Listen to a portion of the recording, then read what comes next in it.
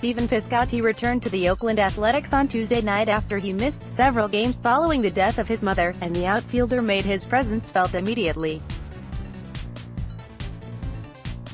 In his first at-bat of the game in the top of the second, Piscotty belted a solo home run over the Green Monster at Fenway Park. He placed his right hand over his chest as he rounded third base and trotted home.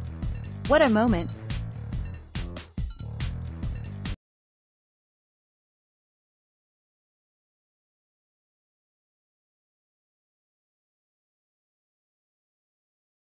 The A's gave him the option of sitting out after he took a red-eye flight from California, but Piscotty wanted to play. He said the gesture he made while rounding third will be a way for him to pay tribute to his mom going forward. Stephen Piscotty, on hitting that homer, pure joy. Coming around third, just immediately started thinking of my mom.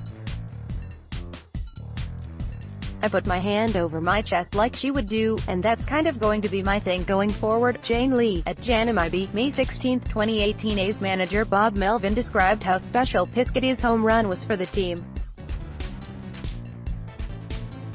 To hit a home run in his first at-bat like that, there's something in the air, he said. Probably Gretchen. It was like a walk-of. The guys just embraced him when he got in the dugout.